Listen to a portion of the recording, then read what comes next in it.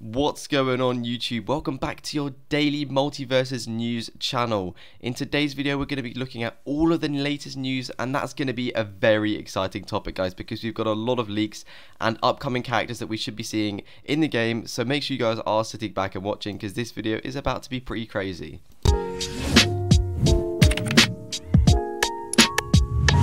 We've got so much to look over, including what's going on with Rick and Morty and Breaking Bad potentially, and loads of new quests that we should be seeing in the game, so do make sure you guys are sticking around. If you are new, feel free to subscribe to the channel. We make Multiversus videos all the time on the channel, so do stick around. And also, if you haven't already, feel free to like this video and check out my Discord in the description down below. We're trying to build a little community, so I do appreciate all the people that have been joining on my Discord server. But without further ado, let's hop straight into today's video.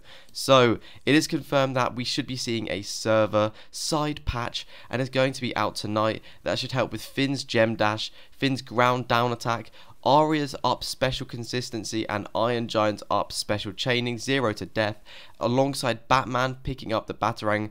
Also now returns 10.15 seconds, up from 9.45 seconds. So a lot of changes expected to see, with more to do with characters rather than actual changes in the game. So this is a lot to do with Finn. We have Finn's going to be nerfed a little bit, Arya's going to be changed a little bit, Iron Giant's going to be nerfed, and Batman's going to be nerfed. So a few good things to look forward to in the update today, which I should be making more videos towards the time.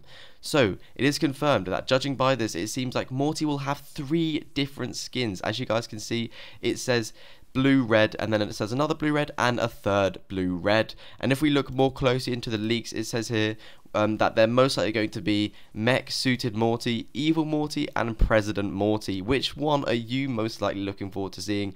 I personally cannot wait to see evil Morty with his evil eye patch, but then the mech suited Morty could also be a quite nice fit for the game, and I'm curious to see how those projectiles and abilities will work with Morty when he does get released on the 23rd of August. Tony Hyun, the game director, says Breaking Bad is the best show on TV. He must be pointing towards something. Could this be a Walter White finally coming to the game after all of this nonsense and madness with people, talking about leaks but not actually providing it? Could he actually come to the game? We will be finding out very soon. Predator hunting a pack of highly intelligent, I'm not even going to try and say that word, guys. I'm not going to lie, I'm not even going to try and say it, but this could be some kind of update with Predator, whether that's a voice line or it's actually adding Predator to the game. It is confirmed that it seems like Gizmo will be the Echo Fighter, because Stripe will most likely have his own moveset, while Gizmo has his own, not sure. We're still unsure about if Gizmo and Stripe are going to be separate characters, or if they're going to, work together and be part of the same thing, but we will find out when they do bring more towards it, and I'm going to be, like I said, making more videos towards it.